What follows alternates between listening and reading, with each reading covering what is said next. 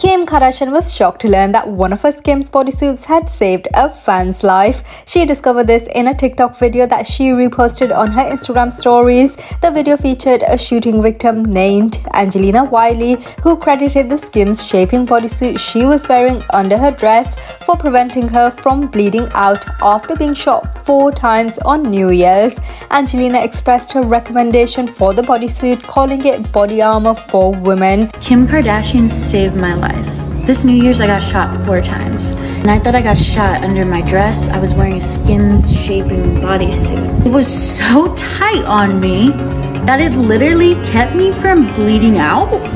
I recommend it. I'm definitely gonna buy some more. I mean, I should wear it every day. It's like body armor for women. Call it fate or Jesus, but I'ma call it Kim.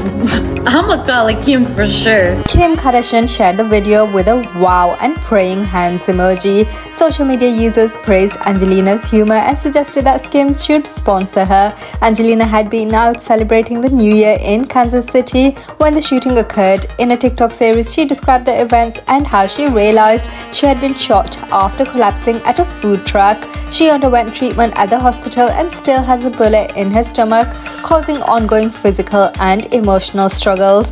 In an update on a GoFundMe post, Angelina mentioned her difficulties with mobility and severe PTSD. She also revealed that she was wearing the Seamless Sculpt Thong bodysuit from SKIMS during the shooting.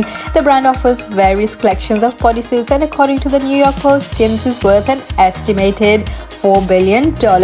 Kim Kardashian reflected on the success of SKIMS during an interview with Time. She expressed her surprise and gratitude for the brand's achievements, especially considering its initial focus was on shapewear. As SKIMS continues to expand, Kim held a pop-up shop in New York City and made the products available in UK stores like Harrods. Thanks for watching Habit All Daily. Please like, share and subscribe.